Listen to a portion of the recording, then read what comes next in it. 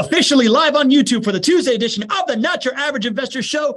I am your host, Pablo Gonzalez. With me, as always, the man that I affectionately like to call GC because of his genius concepts, because he knows how to generate cash flow, because he's a great co-host, and because his name is Gregg Cohen. Say hello, Greg. Hello, everybody. And with us, as always, we refer to her as MTM because she brings us the moments that matter.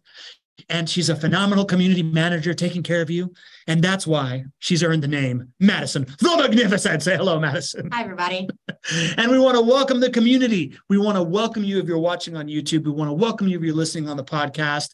And we really want to welcome you to a little inside party that we got going on over at nyaiclass.com. Mm-hmm. GC and I have put together this 101, just get to 0 to 60 on how to passively invest in rental properties. It is the Not Your Average Investor's Guide to the smart way that people invest in rental properties. Don't quote me on exactly that whole title, but you can quote me on nyaiclass.com. If you are there before June 19th, before June 19th, then you can get it for free by typing in NYAI Guide free in the promo code factor. We want you in there. We want you learning how to do this thing with us or without us. It arms you with the right questions, the right knowledge that you need to know to grow your wealth as a passive rental property investor. Do you see anything to add to that? You're going to love it. Over 150 folks have signed up. I don't know if the number's even grown from there, Madison. You can let us know if the number's even grown from there. But over 150 folks have signed up already. And that's blown away Pablo, myself, Madison, our entire team. So thank you, everybody, for jumping in. And we really are looking for feedback. I just left a meeting right now where we're taking all the feedback that those folks who are going through the class right now are giving us. And we are going to take your feedback and make it even better and better as we, start to charge for this thing. We are going to charge $997 for the class. That's dollars. $997 American pesos dollars. or American dollars. Okay, American dollars. We're going to go with American dollars on that. And so would love all of you to take advantage of that now until June 19th. nyaiclass.com. And NYAI Guide free if you want to get up on that thing for a deal.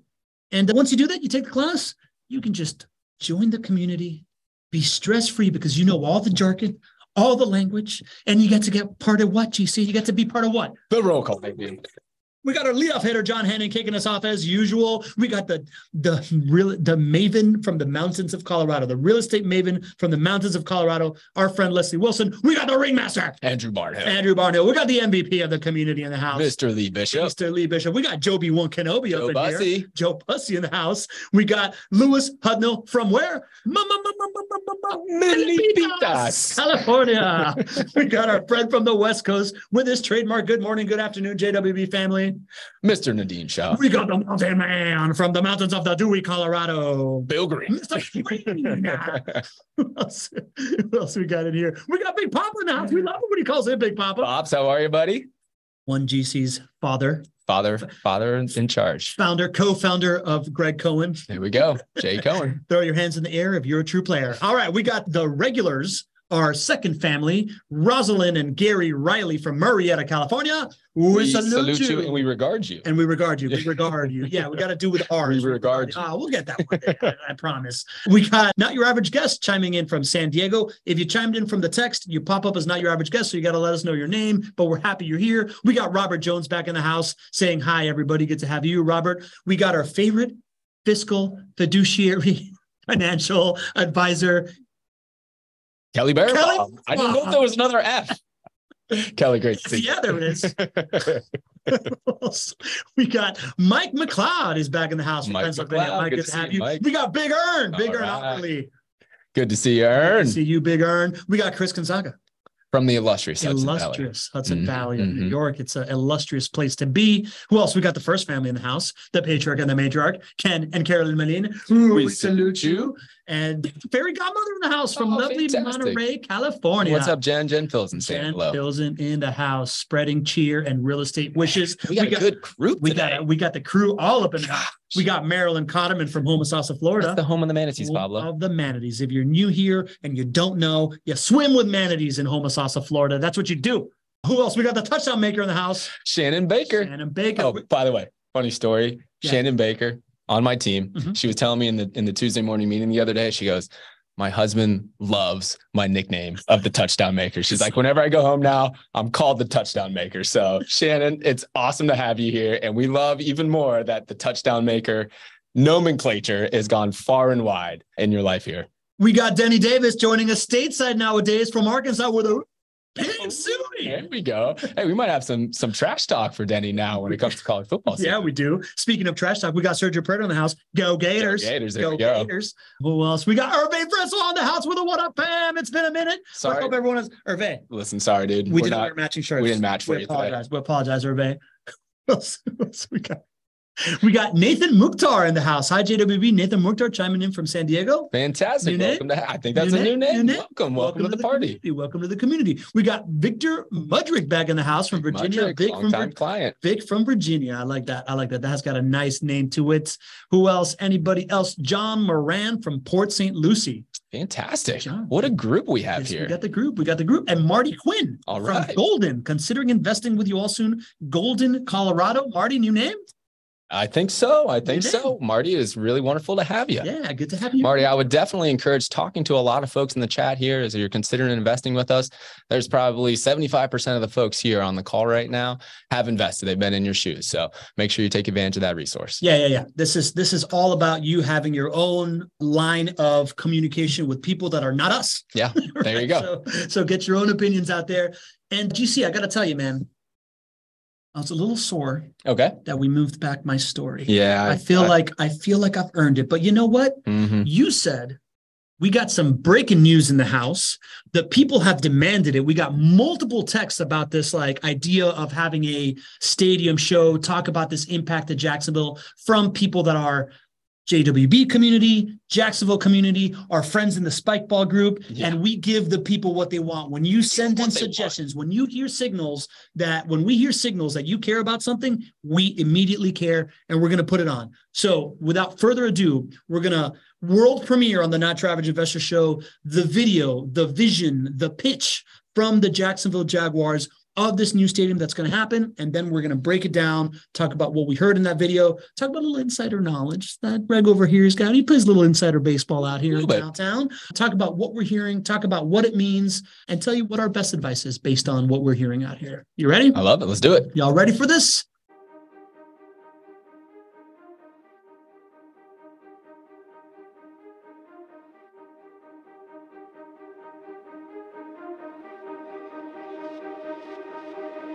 Jacksonville unites us. We're all connected to this place by our beaches and our waterfront, by our culture, by our people, and yes, by our sports. Our city is on the cusp of something great, a bold city with a bold vision for the future, and our stadium is part of that.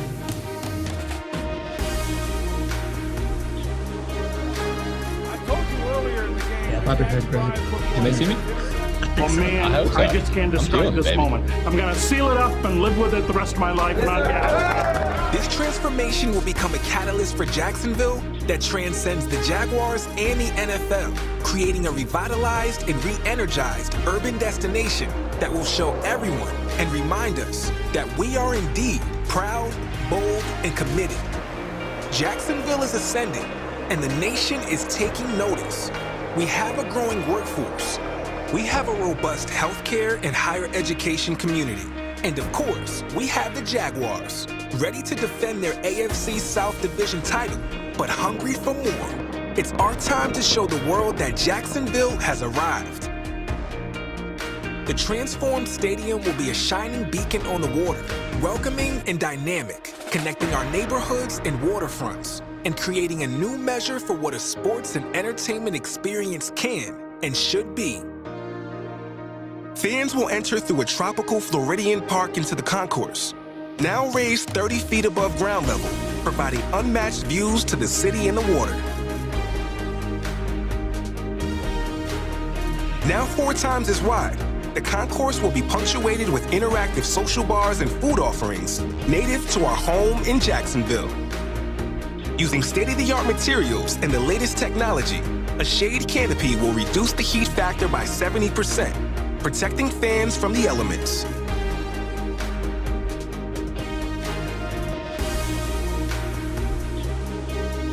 It will position downtown Jacksonville as an essential stop for the biggest entertainment and sporting events in the world. Major concerts, music festivals, international soccer matches and tournaments, and improve our community's candidacy to play host to major NFL events such as the NFL Draft.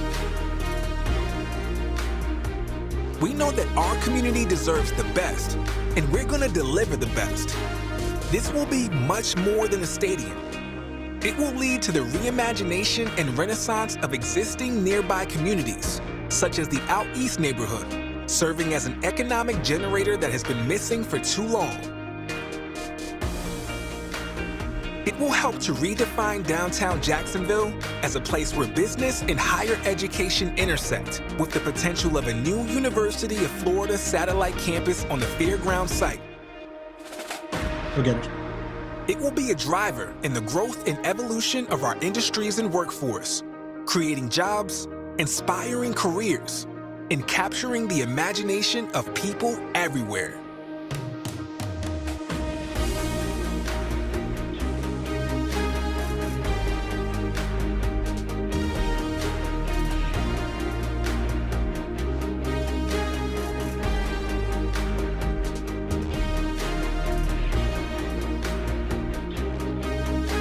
This venue is much more than just a stadium. It is a reflection of our city and community, celebrating the essence of who we are while casting a vision of who we're becoming. Welcome to the new home of live sports and entertainment in Jacksonville. It was always the Jags. It is and will always be Jacksonville. And we will always be Duval. Wow. Whew. Man. I'm jacked up. Chills. Yeah. I've watched that video probably 5 times, and I love it even more every time. I know when you start swaying and feeling the rhythm in your soul, Greg. That doesn't happen very often. That doesn't happen very often. That's what people don't know out here. All right, so we'll break down the video in a second. I want to hear the insider deets. You were breaking down a couple of like details, like economic, like costs and what's going on, sure, and the real estate deal behind this thing. I think is really important because if there's one thing that we've learned in past episodes, right, having Ken Babby on, this idea of stadiums and professional franchise ownership is, for the average public, a very emotional thing, but for the billionaire team owner, this is the name of the game. It's a big deal. The real estate that comes with owning professional franchises in the urban core of a city is essentially a huge deal and kind of like the crowning achievement of billionaires. Yeah. So let's talk about that part. Yeah, absolutely. And it's at an intersection right now of a lot of big kind of inflection points. Yeah. Right. We've got the inflection point of downtown. We've got the inflection point of the Jags franchise. We've got the inflection point of new leadership for our city. Mayor Donna Deegan, she just won and will be installed as the new mayor here soon. And so there we go. We good? So there's a lot of really important things, sometimes new players in the deal as well. So, man, such an exciting time to put a really great deal together for all involved. Heck yeah. And listen, the stadium deals, if you think about NFL franchises and cities, we have enough examples where those stadium deals or the deals that don't happen become the major lightning rod for why an NFL franchise might leave. Right. So to have the Jaguars here, to have them committed here, obviously a stadium is a big part of that. So this is a very big opportunity for the city, a big opportunity for the Jags, a big opportunity for our new mayor to lead us there. A lot of excitement coming into this. And this is going to be a major theme as you're going from now. It has been a major theme sort of behind closed doors up until now. It's going to be a major talking point between now and think Q1, Q2 of next year.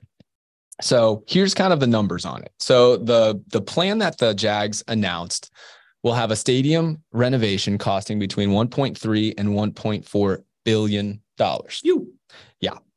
But as you heard in the video, and I know we'll talk more about what the big pitch is, so much more than just the stadium. The entire project that the Jags are proposing is a $2 billion investment or a $2 billion project. Of that, let's call it 1.4 is the stadium. But then there's development of other areas around the stadium that are a part of the entire project that the Jags are pitching. The way the numbers are pitched right now from the Jags, and keep in mind, this has not had any decisions by anybody in the city yet. They've just received the pitch. So this is, I would imagine things would change in many different directions, but the proposal is that the Jags would cover 50% of the total development here. Okay. Which 50-50 sounds really good, right? Yeah. If you dig a little... 50% of 1.2 billion. No, 50% of 2 billion. Of 2 billion. Okay. Yes. Okay. Now, included in that is the stadium. And the way the numbers would actually break down is this would have the city paying a greater portion of the stadium costs. Okay. And so it would not be 50-50 on the stadium, according to the initial proposal by the Jags. Their proposal is a bit bigger, and they're proposing to do 50-50 of the entire deal beyond the stadium. So that's interesting, right? 50-50 stadium or 50-50 proposal of the entire 2 billion is going to be a very big topic for discussion as we go in here. Okay. That's like the big kind of like the overall negotiation that's going to happen. That's probably the main storyline in there. I think so. Okay. I think so. There's a pretty big delta there between 50-50 of the stadium and 50-50 of the overall, $2 billion project there. And so how do we come to a meeting in the minds where there's value for all is going to be a big thing. What do you know about like how these things take place? What do you think is going to end up happening? Right. Like I hear, okay, there's a potential for like, if I heard this correctly, like $1.2 billion stadium deal, $2 billion overall development deal. The first thing that I think is, if it's going to go 50-50, no matter what, that means that there is some serious money, right? Like Shad Khan, a real worldwide billionaire player in all of this stuff, right? Owns what is it, like Arsenal Stadium? Like he owns other. I can't remember which one. He owns one of the biggest Premier League franchises in England as well, right? Like this guy's not a rookie, and he is debating whether to drop 600 million or $1 billion, like 600 million to $1 billion into downtown Jacksonville.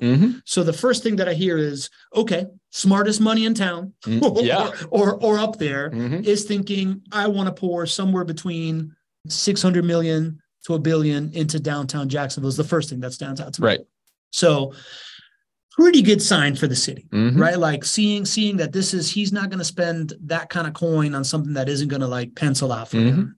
So that feels like a really nice validation of investment, which if I was coming from his standpoint is like, hey, if I'm bringing this kind of like credit, this kind of money, and I believe that, like I'm going to get, a return on 600 to $1 billion here, you should probably feel comfortable that you're going to get a return 600 to $1 billion. Is that pretty fair to like think about? Well, yeah, I would assume that, right? Yeah. Deals this big only work if there's value on both ends, right? Yeah. So I know that there's folks within the city that are running the models of economic development and, what is a deal like this worth to the city? Because ultimately the city has stakeholders that they need to report to. What if we were to drop, call it 600 million or more into a deal, what return on investment are we going to receive from that? And you do that through tax revenue growth, from additional economic drivers, from new jobs being created and things of that nature. So yeah, I think both sides are trying to figure out the value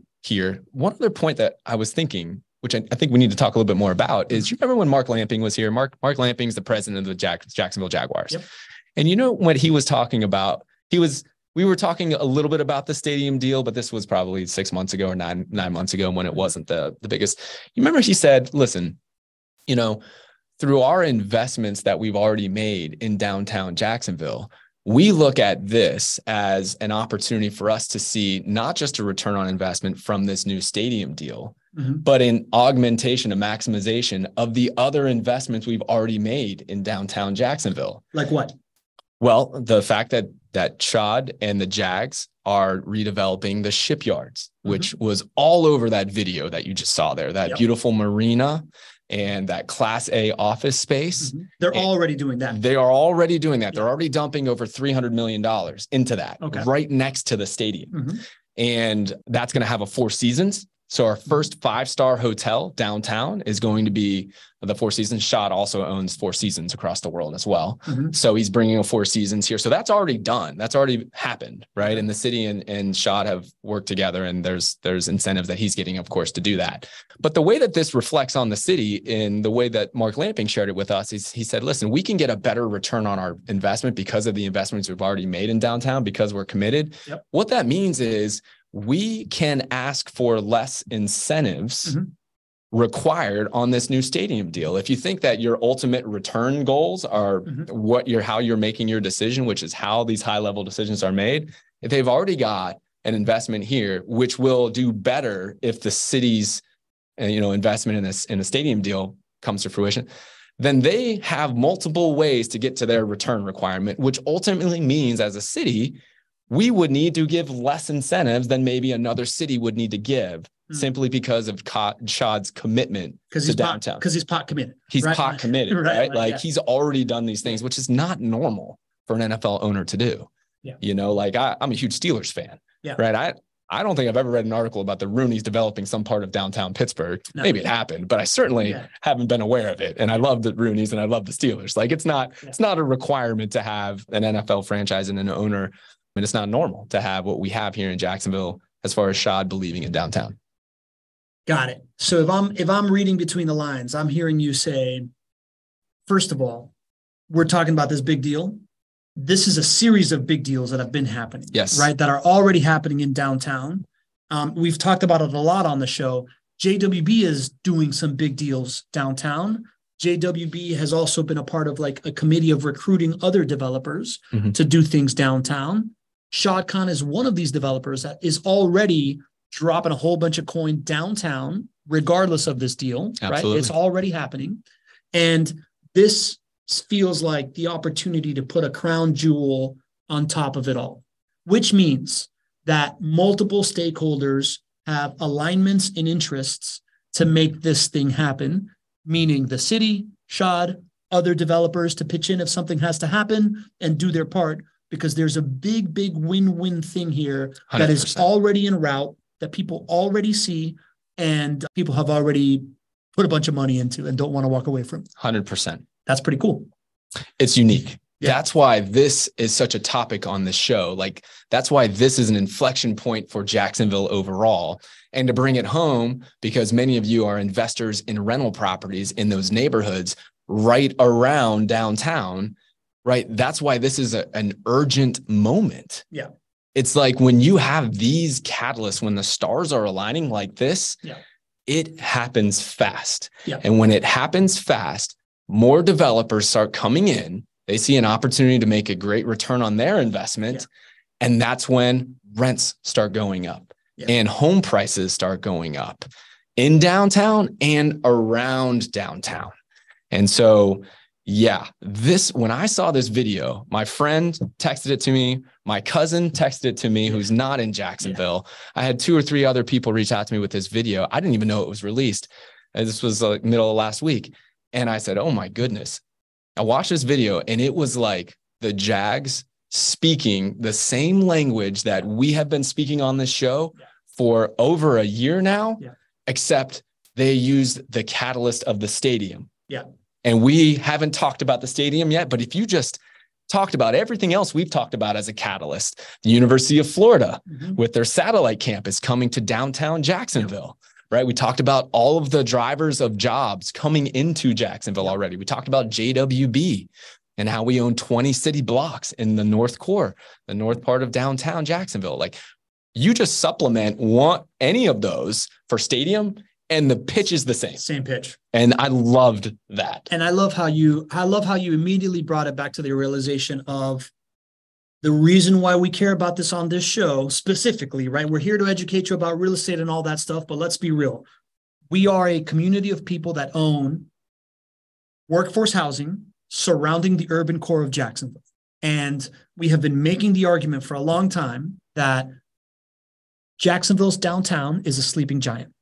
And when that thing turns on, right, when it reaches this critical mass of flywheel of developers coming in, then all of the surrounding areas will rapidly rise in appreciation, rapidly rise in rents. We've seen it in Nashville. We've seen it in Charlotte. We've seen it in Denver. This is a formula that we know. And at the end of the day, what this video represents is Warren Buffett saying, hey, everybody, I'm about to drop 1.5 billion into this stock. Yeah, exactly. And in the stock market, you're not allowed to like have that insider information, right, and then move on it. And if Warren Buffett were to advertise it openly, the stock would immediately shoot up in 3 seconds. Whereas in Jacksonville right now, the ability to tie your money, right, like to bet on the winning horse alongside billionaires that are coming at it with a giant set of chips, and just put one chip right next to them on the table. Chip, one rental property. By investing in one rental property, or 3 or 5 or whatever. And the fact that in order to do that in any other town, you would have to like have a partner there that you know that you can count on to manage it, because or else you can only do it locally or it's going to be a bad experience. That is, at the end of the day, why we are so freaking pumped about it on this show. And we'll break down the rest of this stuff. But like, you know, I want to make that very, very clear. Anybody listening, that is the reason to go to chatwithjwb.com. If you don't know much about it and you want to just start understanding what it takes to buy one of these workforce housing properties and take advantage of this unique situation right before appreciation goes bananas and rents go bananas and there's all this overpromise under deliver, go to chatwithjwb.com, get that conversation started, and let's keep talking about this really, really exciting news. I love it, baby. So Jenny Berger is asking in the Q&A, do you have any downtown apartment condo investment opportunities for investors currently? We don't. And while this is super exciting for downtown is still not a place where you can accomplish the number one rule, which is that it's an asset that is cash flow positive, that pays for itself every single month. So while the future prospects of downtown we are extremely high about, and we have our own money invested in downtown, right now, downtown is not a place that I'm going to put you for a turnkey rental property investment. The best place to earn the best risk-adjusted return is in those existing neighborhoods right around downtown, because they cash flow, right? They pay for themselves every single month. You don't have to take on that additional burden of negative cash flow every single month. So that's why we put you right around downtown. It's because it's the best risk-adjusted return for you. Speaking of putting a chip on the table, Kelly Barenbaum put her second chip under contract yesterday. No way. That's I cool, didn't know about that. Kelly, congratulations. Awesome. Man, that is so cool. I love that. I'm glad you're showing up on the show, Kelly. You know, our favorite fiduciary, fiscal, financial advisor. Friend. Fee-based. All right, cool. So that being said, so Jenny says that's exactly where she wants to invest, right? This like downtown is why she would want to invest there. Yeah. Do you want to say why investing in downtown condos is more risky than investing in these workforce housing? Yeah, absolutely. If you were to invest in, first of all, there's not a whole lot of downtown condo inventory, but the rents aren't high enough relative to the purchase prices in your downtown condos in order for it to offset all the expenses. So your rental income is not high enough. There's not enough rental demand. So your rental income is not high enough to offset the expenses that you would incur as an owner of that downtown condo. And so quite simply, when it doesn't produce break-even cash flows, we're not going to do that for you. Yeah. We don't believe that's the best risk-adjusted return. Yeah, we talk about cash flow as risk mitigation on the show, right? Like it's the difference. It's the reason why Jacksonville is so attractive, because it has this like high appreciation plus positive cash flow. If not, you can go buy a condo in Miami too, right? Like there might be this like great appreciation, but if you're going negative in cash flow every single month, it's going to be a bad experience and it's not going to allow you to buy multiples. Exactly. Right. So that's essentially the deal, right? Like you can go like do this and bet money on that, but the idea that you're losing in the short run and not breaking even on cash flow or more positive is a much tougher pill to swallow as an investor, less of a good experience. So this idea that you can invest around it in these homes where you get positive cash flow is kind of the jam that we talk about here. Exactly. Yeah. And so while you can get that type of experience, you get a great experience with a great team to manage it for you in our neighborhoods, you can get something that pays for itself every single month in the neighborhoods that we're going to put you. And we are also expecting similar type of home price appreciation that you might see for your downtown condo. Correct. That's right? Yeah. So you get the best of all worlds by just stepping outside of downtown into our established neighborhoods. Yeah. All right. So let's get back to this deal. So anyways, Jenny, great great reason to jump on chatwithjwb.com, set up a call, have this explained better. But we want to get back to like adding value to everybody that's showing up. We got 70 plus people on the call today. All right. I love having you all here. Love it. So, all right, stadium deal. There's a margin of risk there, right? Like it's not a done deal. There's that like 600 to a billion thing to talk about. Right. Just, you obviously don't know Shad personally. Right. As a real estate investor, what do you think is likely to happen here? Well, there's a lot of factors that are going into this deal, like we talked about. There's one more factor that I want to point out that is an unknown right now, and it's what happens while the renovations are going on. So let's kind of bring light to that, and then we'll kind of like put a bow on how I kind of see it happening here. So one big unknown right now is where the Jags going to play while these renovations are going on. And the Jags have proposed two solutions. There is a 2-year solution to do the renovations, which would be less expensive for everybody involved, but it would require the Jags to go and move for 2 years to play outside of Jacksonville for 2 years. So there have been largely 3 places that they're considering the Jags playing their home games. It would be Daytona International Speedway in Daytona, the Swamp, Go Gators in Gainesville, or Camping World Stadium in Orlando. There are some other solutions, but that would require bigger venues, and it doesn't seem very likely. We yell Go Gators when we say the Swamp. When we say Daytona International Speedway, do I have to yell? There you go. I don't know. I don't know what to yell as a NASCAR fan. I mean, so that would be one proposal. Jags place elsewhere for 2 years. We don't have that economic impact here. It would save $190 million if that happens. There's another proposal, a 4-year deal where the Jags actually stay in Jacksonville and play at the stadium. It would cost an extra $190 million for that deal to happen. But of course, we'd have the Jags playing home games here, and there's all that economic impact as well. So don't know how that's actually going to play out. Clearly, there's a penchant for everybody involved wanting the Jags to be here. But, $190 million. This is with most stadium deals out there. When you poll the public, most of the public does not support a stadium deal. If you go to every other stadium deal around, it's hard for taxpayers to get around the idea that they are spending 600 to maybe more, 600 million or more, and basically giving that to an entity which is already owned by a billionaire. And that's just not human nature. I mean, we're going to give that dude a tax break. Exactly. I mean, people look at the incentive package that JWB has received, and there's negative sentiment about that as well. There's a lot more positive sentiment about it, but there's certainly those naysayers out there who say, why would we give a real estate development firm, $9 million of an incentive package, all of that. So that's just the way it is. That's just the lay of the landscape. So to save $190 million for the city is a big deal. Right? Who knows if the city could get enough support that city council would vote for not just a $600 million deal, but a $800 million deal or $1 billion deal. So there's a lot that's being at play here. But if you ask me, is this thing going to happen? Yeah. Like, hell yeah. Like, this is going to work. Yeah. Right. Like you said, too many people, too pot committed for this to not work. I mean, there is an opportunity for everybody to look like rock stars here. Yeah. For Shad and the Jags to look like rock stars, for Mayor Deegan to look like a rock star here, for city council to look like a rock star. There haven't been many other times when you've had such an alignment of goals.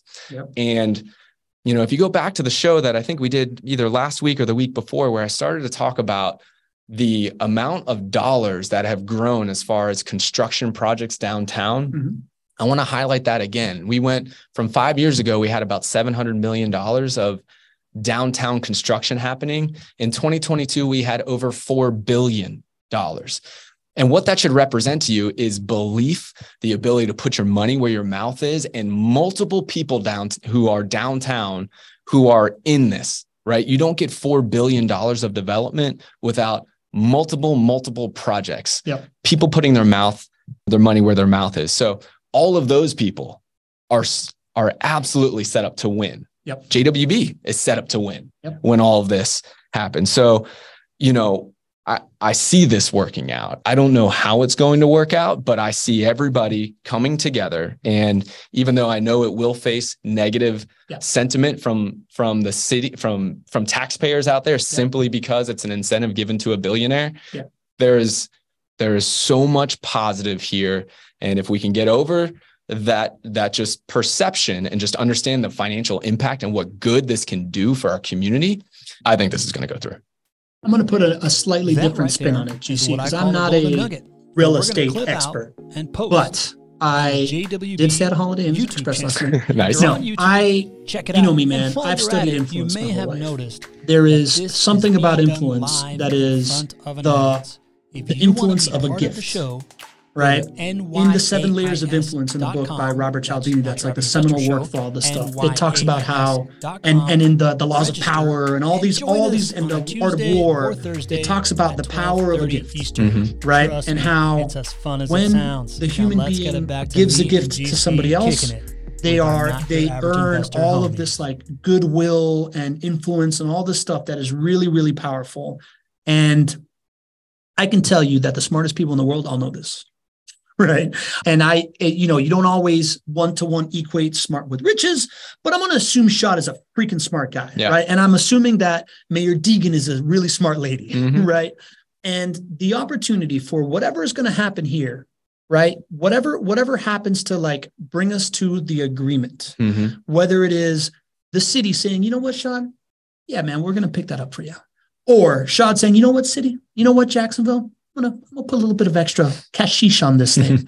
Whoever does that is going to garner a giant bargaining chip, a giant advantage of goodwill, a giant little slice of power and influence that really, really matters at the levels that all these people play. And I guarantee you that both of those parties know that. Yeah. Right. So like you're saying there's an opportunity here for somebody to come and look like a hero. I can tell you that based on like brain science, there's an opportunity here for somebody to win a really, really big future, I don't know if you want to call it a backroom deal or a front room deal or whatever it's going to be, but somebody has the opportunity to set themselves up to be a real player in a future thing based on whatever concession they make in a deal that's going to end up being wildly, wildly popular because it happened. Yeah. And to be able to say that by be like, oh yeah, no, I was the one that like gave the gift. I was the one that backed off from the thing that I said is going to be a real big power move that I'm sure these people are aware of.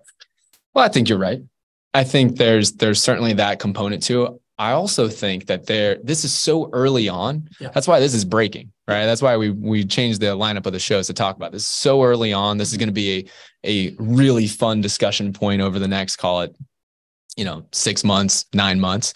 There are a whole lot of things that can be done to create value on both sides, which increase the return of investment on both, or maybe even decrease the incentives required, or who knows, right? Like, there's a whole lot of development that Shad has already done downtown.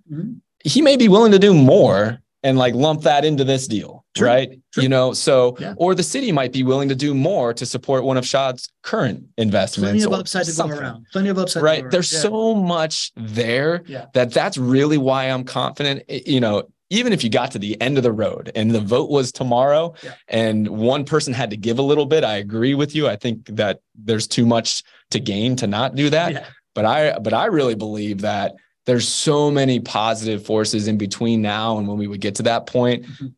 We got a lot of smart people in our city. We got a lot of smart people in the Jags. We got a lot of smart entrepreneurs and early pioneers who are downtown leading this development. Like we can all figure this out and make everybody a hero. Agreed. So that's the mechanics of the deal. This is the idea that it's not done, but we believe it very likely to be completed, right? So we're going to talk about it as if it's completed. Now let's talk about the language in this video, right? And how it relates to the things that we've been talking about. To catch everybody here up, if you're new here, we have a lot of people today. So I'm assuming that there's some new people here. We love you being here. We want you to come back. We want to give you value. We talk a lot on the show about how other cities, when their downtown becomes a thing, the rest of the city's real estate goes way up, right? Like it's like a inflection point in the trajectory of real estate appreciation, of historical home price appreciation. And that's why, Jenny, when you're talking about being so pumped about wanting to be in downtown, or Connor talking about wanting to be in downtown, we're talking about this from the perspective of, yeah, man, you can be pumped about being in downtown. Downtown's going to do great. But what we know from the data is that when a downtown urban core comes online and it becomes an around-the-clock live, work, play thing, that real estate values all around that go up astronomically. We've seen it in Nashville. We see it in Charlotte. We see it in Denver. We see it in all these different places, that it's not that you need to get in on downtown, but that you need to own real estate in that city when that happens. Mm-hmm. So on the show, naturally, we talk a lot about the future of downtown and how it's right at this brink of becoming something and making Jacksonville a completely different city that we talk about in the next 3 to 5 years. And the idea that people that can get in right now on the workforce housing side in 5 years may not have the chips. Right. Right. So let's talk about the language in the video that is also talking about this, right?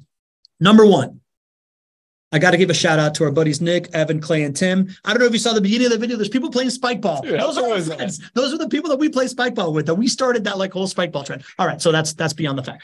The video early on talks about a urban destination, right? Talks about an urban destination. Oh, Roberto Madero saying 100%. We saw that in San Diego. San Diego is another example of a downtown that was dormant, came online. Now forget about buying a rental property there. Luck. Yeah. So it talks about early on building an urban destination. That's what we're talking about. This idea that if people live, work, play, and hang out in downtown, that starts that flywheel.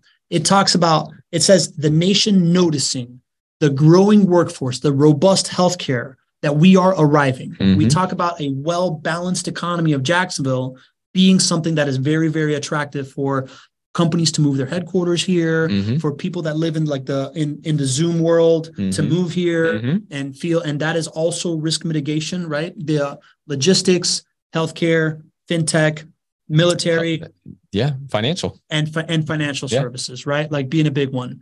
It talks about connecting neighborhoods to the waterfront, urban connectivity, right? This is essentially what you all have been doing, right? Like you have been building and developing around the urban core in order to kind of like connect all these things. And once this flywheel happens for you, the 5,000 properties that JWB manages around the urban core, there's this economies of scale that happens that creates this connectivity, makes these neighborhoods a better place. Mm-hmm. Another thing that we talked about, right? So we talk a lot about Nashville, right? Mm-hmm.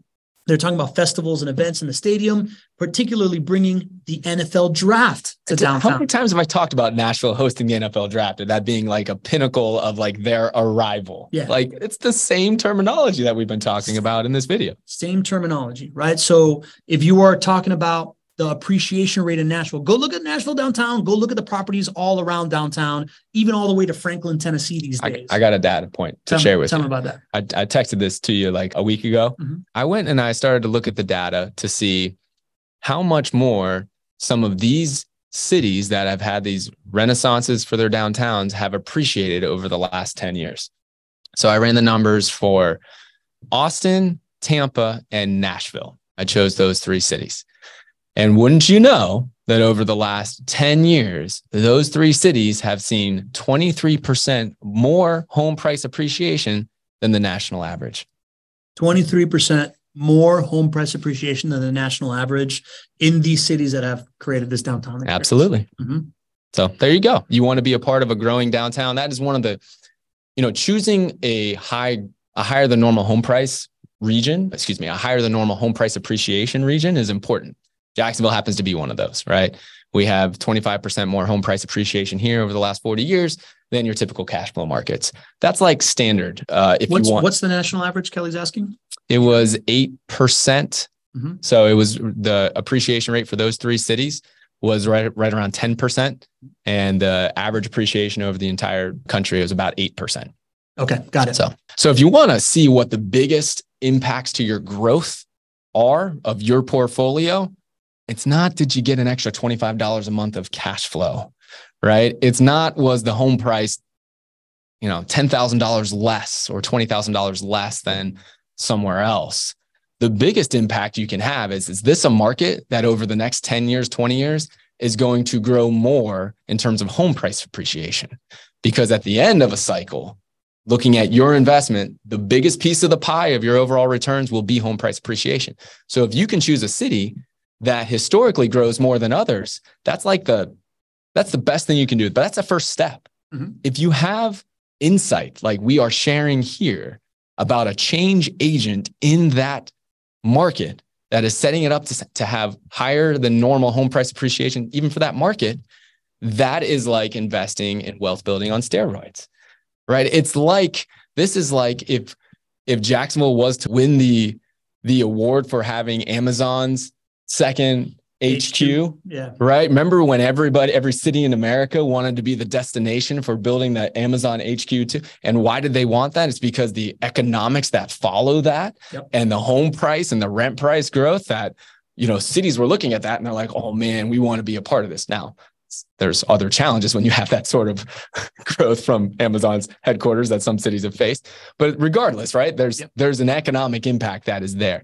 It's a similar thing when you're talking about what's going on in downtown Jacksonville right now. And it's made up between the Jags stadium deal, Shad's shipyards renovation, the 20 blocks that JWB is developing downtown, plus all of these other developers that are too numerous for me to name here, right?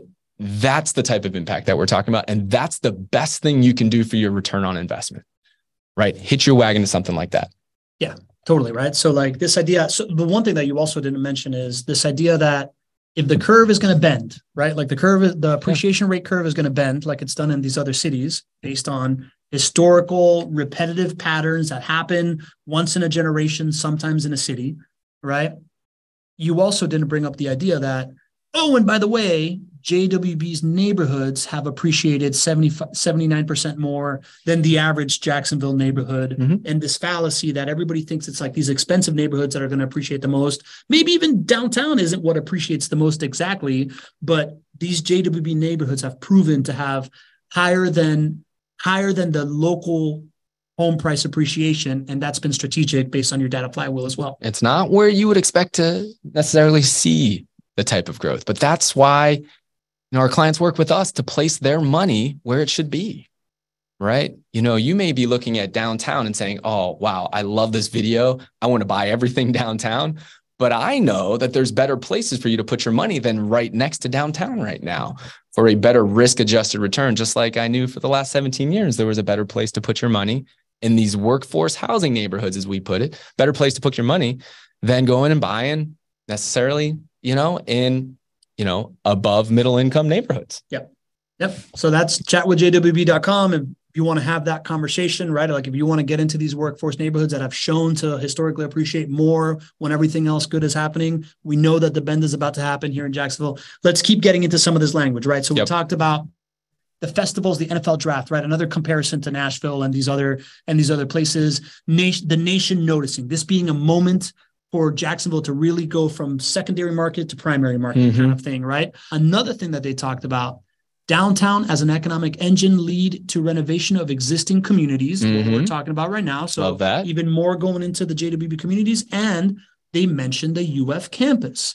We had the mayor on, he kind of teased it, and then it came out. GC, you want to tell everybody like the whole UF campus thing, which I think is incredible. This is big. This is super big for Jacksonville. If you want to talk about the best way for your real estate portfolio to grow, it's so that median incomes rise in the places where your homes are or your buildings are. If you can attach yourself to something that is going to systematically and dramatically raise median incomes, that allows home prices to grow and rents to grow and allows people to still afford it. Well, the biggest change agent that wasn't here before that will be here is the University of Florida building a satellite campus, a graduate level satellite campus here. And it's going to be located in downtown Jacksonville. And it's going to be a graduate program for fintech and AI-powered fintech and healthcare tech. Oh my, can you think of better jobs to bring to downtown? And now this becomes an incubator of talent. Yeah. And when you have an incubator of talent with the name of the University of Florida, which beyond Pablo's and mine and Sergio Pareto's undying love of the University of Florida, it's a world-class institution. Blue chip public institution in the United States. Like I've shared before in this show, I was heavily involved with economic development down in Miami for, it's really working for them down there, right? Like all the stuff that we did, I can say I'm very fortunate to have been a part of like this idea of building Silicon Beach down there. The one thing that they would have killed for the whole time that we put this conference together, the mayor has like given out his text to like people on Sand Hill Road to like recruit crypto bros. They've done everything possible. The one thing that they could never do that they would have killed for is to bring a blue chip university program to Miami, because it just wasn't feasible, right? Like, no offense to University of Miami or FIU or like the great schools down there, they don't have the coffers of the University of Florida. The University of Florida is what's called a public Ivy League, right? Like Kelly said that and prior. This is not just coming from fanboys over here. It's a public Ivy League. It has the biggest AI supercomputer in the world. Yeah. And that AI supercomputer is going to power this AI, fintech, and healthcare tech, two industries that are, economic cycle resistant. Yeah. The technology that empowers it based on the biggest catalyst black swan of things that are happening right now in the world, AI. And we're going to be the hub for that in downtown Jacksonville. I mean, it's going to be the biggest economic driver. Something that wasn't here before that is here now, or that is coming. That is the biggest economic driver. I would even say it's a bigger economic driver than this real estate deal. Maybe. Like because you can build this real estate anywhere else. True. You can't leverage this kind of like educational power, because at the end of the day, companies that want the talent, that can leverage the talent, need that in order to do it. You can have the money. You can have the jobs, but if you don't have the talent feeder, it's a really hard friction thing. That's why Miami is clamoring for it. I think you're 100% right. Yeah. Right. You do a big deal with the Jags, which is incredible for downtown, but that's not attracting generations of high-paying talent, high-paying jobs and the talent to serve that. And free labor to like get the high-paying job while they're students, but then hire the best in the class, already having it, right? Like, essentially the same thing we're talking about right now, the ability to get insider trading into investing in a real estate portfolio. The idea of having that graduate program is insider trading for the best talent in the world to companies to poach. Yeah. Right? Yeah. I mean, it's incredible, man. Yeah. It's a huge piece of the flywheel. GC, I think, that's the language that we're seeing in this video. That's what we talk about on this show. I want to get into just like jamming through this Q&A, but the overall lesson here that we're trying to share, the giddy up piece that we're trying to share. You want to just kind of like put a button on that? Yeah, I think, especially our friends of the show for the last year or so, you've heard us talk about our commitment to downtown Jacksonville. You've seen the numbers, you've seen, the outsized home price appreciation in Jacksonville before this. You've seen what has happened in Nashville and in Tampa and Austin, some of these other places. And we're trying to connect the dots here of how this can help you make the best decision for your money. Well, I think it's important for you to hear it beyond just me. What you heard in that video was the Jags recognizing the same opportunity, talking about that same economic impact and relating it to their stadium deal. But you can supplement that stadium deal with JWB's investment or the University of Florida satellite campus or any of these 3 or 4 or 5 other things that are going on in downtown Jacksonville. And it's all leading to the same conclusion, that this is once in a generation type of an opportunity for our downtown to be a beacon of change, to improve the lives of the community and to raise median incomes. And when median incomes raise in a short period of time, like we're expecting, as a real estate investor, that is the best thing that can happen for you, as long as you own those assets. But you have to own those assets before that leap happens. And so that's the big connection of all of this, is that we're presenting this opportunity. You're seeing it in different people that are saying similar things, but this is not going to be around for a long time. This is that urgency component. But by not being around for a long time, do you see what I hear you saying is essentially everybody that for the last 9 years has been buying or not buying Jacksonville real estate today is like, really, I'm going to spend $200,000 for that? Yeah. And they're like freaked out by the idea that it's $200,000. What we're seeing is that by the time that this news goes mainstream and this starts going into effect, you're going to be saying, really, I'm going to spend $500,000 for that? And we're going to say, yeah, because there's still upside. But the bottom line is that getting in right now allows you to be that person that in 2011 bought one of these property for $80,000. Yeah. And everybody's going to look back and be like, oh man, you're a genius for doing that. But that genius that did that in 2011 was like, ooh, I don't know. They faced a lot of scrutiny. They faced a lot of scrutiny. So that same scrutiny that you'd be facing right now, it's like, really, I'm going to spend 250 grand. I'm going to spend 300 grand for a house that, 5 years ago was worth 120, 180. That same feeling that person in 2011, 12, 13, 14 felt. And what we're saying right now is that what happened then is about to happen now in a faster way. You think so? So the idea that you get in before all this development happens, before Jacksonville arrives, which we believe is inevitable, is a once in a lifetime opportunity to generate wealth in a short amount of time. And it also happens to come with, you can go figure out your deal downtown and play in the billionaire game, like what I call sitting at the Bellagio table and playing at the $500 one-hand table.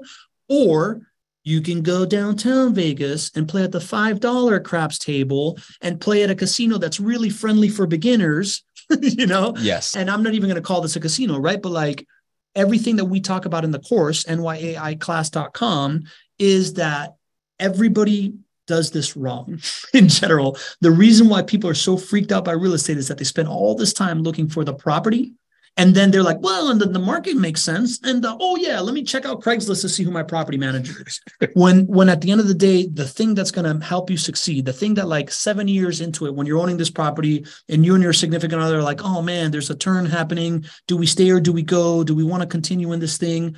The thing that really drives the lower maintenance costs, the lower vacancy costs, the over delivering on return on investment is having a partner, a professional property manager that has their incentives aligned with what you are doing, that is the one bringing you the deal that they are completely vertically integrated through. And it just so happens that right now, right before this generational opportunity in this one specific place that happens to be Jacksonville, there also happens to be the ideal partner for the everyman, the everywoman, the little guy like myself, to go in, grab the smallest chip that they have to be able to put it into the $5 table and roll aces.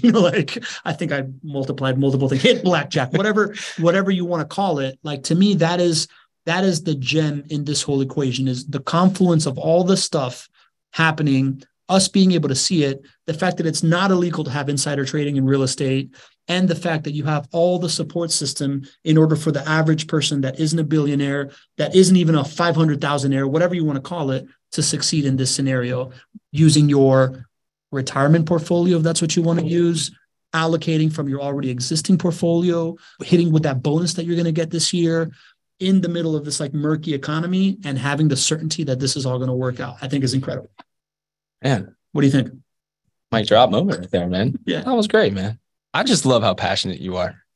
I really do. Man, dude, I've lived this in Miami. I know you have. I lived this in Miami. Yeah. I saw the Urban Core come online. It was already a rich person's game. I didn't have the wherewithal to be able to do. I didn't have the knowledge. I didn't have the relationships. I didn't have all of this stuff. And I've seen it front and center. And I know what this can do. I made that mistake before. I had money in it. I pulled out early. Yeah. So to me, everything we've done over the last 3+ years of starting this community, creating this educational resource so that you're comfortable with it, creating this transparency based on, you don't just get to talk to the founder of this $150 million company that's been on the front page of the Wall Street Journal multiple times, but you get to talk to 60 other people that are doing it, no bias, right? Just talk to them. 5 people gave out their phone number here, right? Really? Just that's so call cool. them. You know what I mean? The idea that you don't have to hear from me, hear from somebody else, in order to make you feel comfortable and make that move and create the class so that you really understand what's happening, so that people can become generationally rich in a short amount of time. Right now, I don't get a lot of opportunities to create that kind of impact, man. So I'm just jacked up about it. Yeah, man. I love it, man. It's from the heart, and it's formed by what you've seen in the past, but it's just a great confluence of opportunity right now. I don't think there's been a better time to take advantage of it. Yeah. Okay. So that's it. Go to chatwithjwb.com. That's your next step, right? Chatwithjwb.com. If you want to talk to an expert about it, that isn't me. I'm just a talking head up here. Do we want to jam through these questions right now, GC? Do we want to save this for the Thursday show? Well, we have a very special guest on Thursday. Who's the special guest on? Paul Shively from Fortune Builders is coming on Thursday. So I know that'll be a meaty show in itself. Let's do our best. Let's go. I'll put my best zeroed in answer focus on this and we'll see what we can do. Got it. Starting with the fairy godmother, which is another opportunity to meet people that are not us. She's saying, hey guys, I have a meeting to run to, but please announce anyone not in the chat that we're having a Northern California Not Your Average Investor meetup on Sunday, June 25th at 2 p.m. at the BJ's restaurant at Brewhouse in Cupertino, California. June 25, 2 p.m., BJ's Brewhouse in Cupertino, California. They can contact me at 408-833-9868. So go meet other people that have done this. You're going to meet the Malines, I'm sure, and Jen and a bunch of other people that are fans of the show. All right. Danny Davis. Greg, years ago, JWB offered an opportunity for accredited investors to join a group for more speculative investments. Might JWB offer that again for some speculative downtown investments in the near future? Great question, Denny. The answer is no. We do not have any plans to offer what we would call speculative investments. We're just sticking to our core, which is risk mitigation with upside. And so, no, it's more of what we have been offering and will continue to offer. Medj Garcia in the chat saying that she's going to be at that BJ's in Cupertino. All right. Chris Gonzaga, illustrious Hudson Valley of New York. Greg, are there any condops in Jax? And does JWB have any interest in this type of real estate? Are there any condos in Jacksonville? Yeah, there's some condos in Jacksonville. You know, I wouldn't say we have a specific interest in condos or not. I mean, so sometimes we'll have condos that are available within our typical turnkey inventory. If you're specifically asking about condos in downtown, there are condos there, but that is not a focus for us. You know, we are very specific about the neighborhoods that we put you in because we believe it's going to have the best risk-adjusted return. So if there was a condo where the numbers worked and it was in our neighborhoods where we're going to be able to deliver that, we would be able to make that available for you, but we're not going to stray from our neighborhoods just because we see a shiny object. We believe we can get the best of all worlds in our neighborhoods. Got it. Condo ops are not condo is what they're saying. So condo ops, res, and commercial is what Chris Gonzaga is saying in there. Condo ops, res, and condo commercial. Ops, not condo. Condo opportunities, not condo. Oh, okay. Condo opportunities in Jacksonville. Yeah, I think the same answer applies. Done. Very nice. Billy Green, Mountains of Colorado. Mountain Man says, in the last year or three, has there been any talk, buzz, or rumors of any other professional sports teams being created or moving to Jacksonville? Yes, there's a new professional hockey team. Mm-hmm. There's a professional soccer team. Tim Tebow is an investor in one of those. I can't remember, but it was just in the news. UFC has come to town. UFC has come to town. Yeah. The Jacksonville, the Jumbo Shrimp, elevated from AA minor league baseball to AAA minor league baseball. There you go. So there have been some significant sports announcements. Maybe a professional spike ball team. I mean, waiting for the call. I'm waiting for that. And I wouldn't be surprised if a professional pickleball team comes over here because it is on fire out here. So, all right. Denny Davis asks, Greg, so by inference, if Jax goes up by an extra conservative 20% above and beyond over the next 10 years due to the condo impact, due to the downtown impact, that means instead of 4.6 year-over-year price appreciation, we would see up to 6.6% year-over-year increases. For a person who puts 25% down on a home, if this happens, that's an extra 8% roughly per year prior IRR adjustment. Add a few homes, and this is astronomical growth. What do you think about those numbers? Denny, that's awesome. Thank you for pointing that out. I would say there's even more than those numbers that you just pointed out there, because while you're saying, okay, well, if it went up, 20% and your IRRs went up 20%, I think it'd even be more than that if we put the numbers to it, because it'd be your home price appreciation percentage would go up so much more if home price appreciation went up from 4.6% to 6.5%. So even more credence to what you're saying. I think the numbers would be even bigger if we were to put the numbers in. Maybe we do that. Maybe we do. I mean, it's a little bit of a deviation from my normal under promise and over deliver moment, but maybe I have one of those like Will Ferrell, like blackout moments in Old School. And I'm just like, hey, what could this possibly be? And I become the hype man for the show and you bring me back down to reality. That would be interesting. Maybe we'll do that. Okay. I mean, I'm in for opposite day. Jenny Berger asks, there was something does that include the leverage piece of it? The IRRs? Yeah. Like if it goes up that much and you're putting 25% down, if you had 6.5% year over year home price appreciation on an asset that you only put 25% down, your overall returns from that appreciation would be a lot more than just 20%. Yeah. Right. It would be a lot more than that because you only have 25% down. Yeah. Right. It would only be 20% more if you bought it all cash. So yeah, so that's what I'm saying. I think the IRRs would jump up even more than what you're talking about, Denny. And your point is incredibly valid. That's why I'm passionate about this. Is why Pablo's passionate about it. It is the thing that I'm going to be talking about for, I don't know, the next year. Who knows, sure. Right? Like it is the biggest opportunity that I see. Yeah. Jenny Berger. Jenny, thanks for coming to the show today. Bunch of really great questions. I met Jenny. She was on campus here at JWB one time. Jenny, it's really nice to see you. That's awesome. Timeline on that satellite campus being complete. Well, the money has been appropriated. They're still deciding where it's going to be. It could be in the north core of Jacksonville. It could be near the fairgrounds, which is next to the stadium, which is what you heard. So there's still some decisions needing to be made of when that would happen. I don't know the timeline on it. You know what? Let me get back to you. I sometimes I get all the dates mixed up in my head. So let me get back to you on just an estimated timeline from what I'm hearing as far as that campus. Interesting. So I didn't realize it. So now there's two, because last time we talked about it, there was the money wasn't secured yet. Just like we had figured out that there was interest and there was like a home for it kind of thing, right? Like the deal had been brokered. All the players were like, all right, we're in for this. Then the money needed to be secured. Mm-hmm. So now the money is secured. Money secured. City council voted on it. City council voted on it. Money secured. And now they're just debating, does it go in this part of downtown or that part of downtown? Mm-hmm. Right. Mm-hmm. Cool. And then there may be other places that it could go, but downtown is where it's going to be. We're just trying to figure out where it is downtown. So this part of the town, that part of the downtown, or that part of the downtown. There we go. It's like downtown or up downtown or, down medium town. I'm going to try to reach out to our connections and see if we can get one of the decision makers for UF to jump on the show and to talk about it. That would be pretty cool. Can it be Sergio Prieto? Yeah, Sergio is big wing, man. Big dog. Go Gators. All right. Medj Garcia. Medj, always great to have you back, right?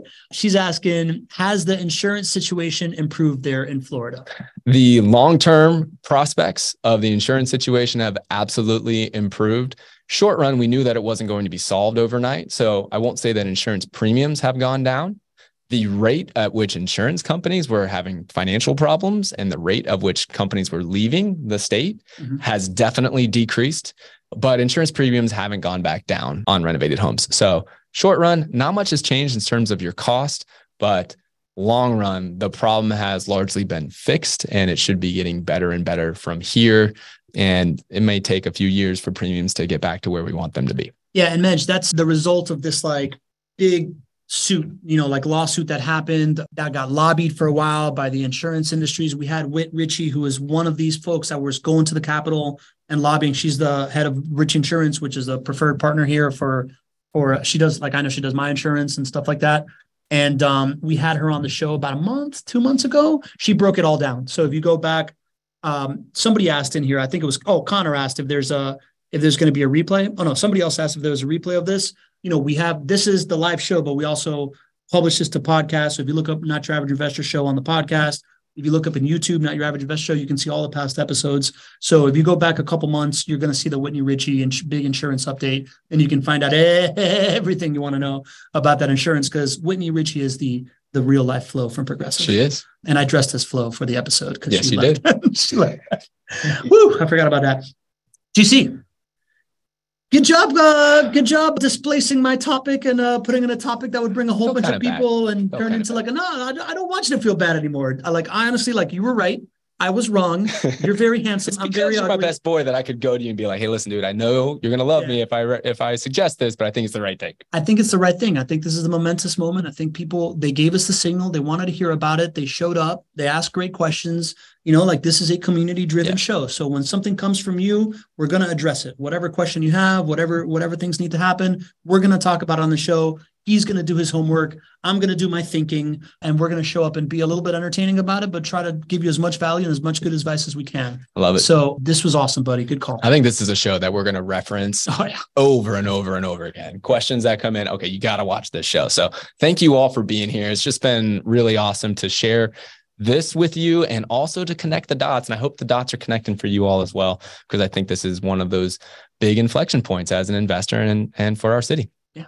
So like we said, Thursday, we got Paul Shively in the house. Third-time guest, always brings the heat. Oh, yeah. Really good about making fun of us, which is something I value that. He's a good make funner. So he fits in really, really well here in this community. Bunch of bus chopping. Maker, funner, bus chopper. Maker, funner, bus chopper community. Also happens to be a big-time real estate expert with Fortune Builders, which is a very good friend of the show's here. Great dude, a lot to offer. And I just think, man, I think this is not your average insight here, right? Like this is not an average investor tip. And just like those folks that in 2012, like you want to look back at somebody and see the people that put money into Jacksonville in 2012 and have had these astronomical rates of returns. That was not an average decision to be made back then. It's not an average decision to be made now. And if you want to like have these outsized returns, you can't think like an average investor. We'll see you on the next one. See you.